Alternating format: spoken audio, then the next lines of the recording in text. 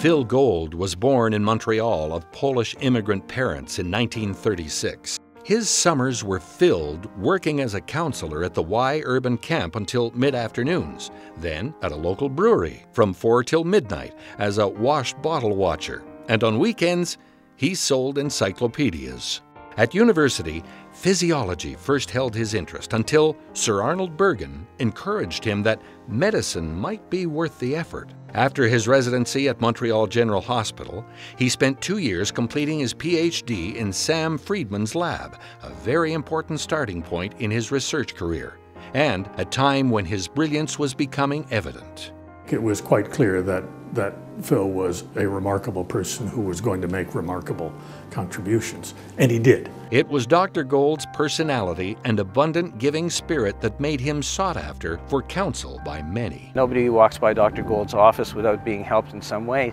So when I first met Dr. Gold, his office was on the main corridor of the Montreal General Hospital. About like as many people as possible would be walking by.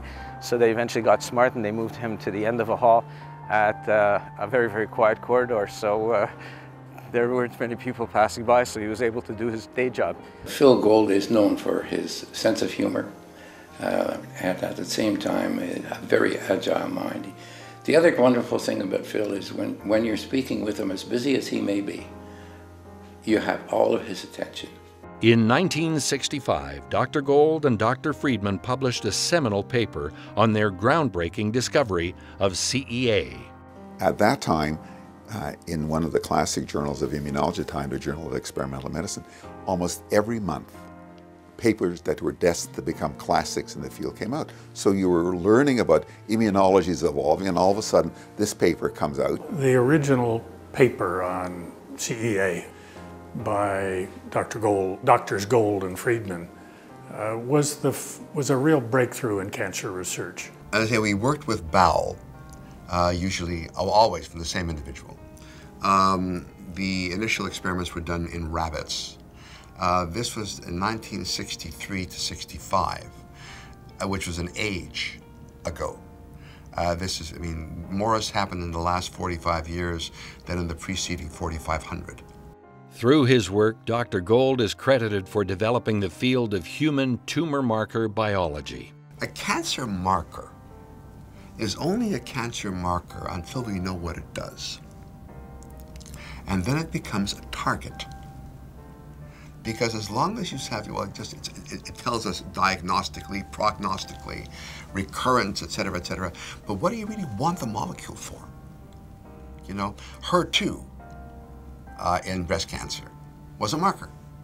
But now that you have Herceptin, HER2 is a target, and you can block it.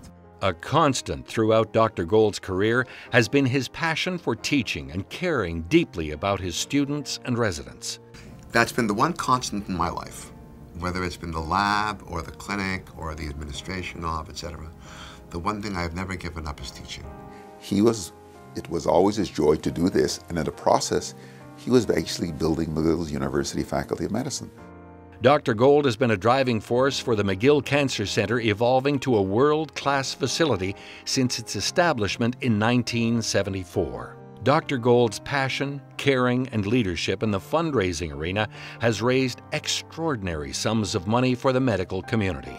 Whenever there's a donor interested in supporting the university or the hospital, they always ask Phil to help. And Phil has been tireless in that. And he's, because of his efforts, been a lot of chairs at the university raised in support of the Faculty of Medicine. With all the achievements and accolades, Dr. Gold shines the light on a different place to explain what brings him the most satisfaction. It's a wonderful word in Yiddish, which is hard to translate into anything else. It's nachas, which is pride and joy in your offspring. But those offspring can be biological, and I'm very proud of those three, or academic. There's a lot more of them. But when they succeed, it's nachas.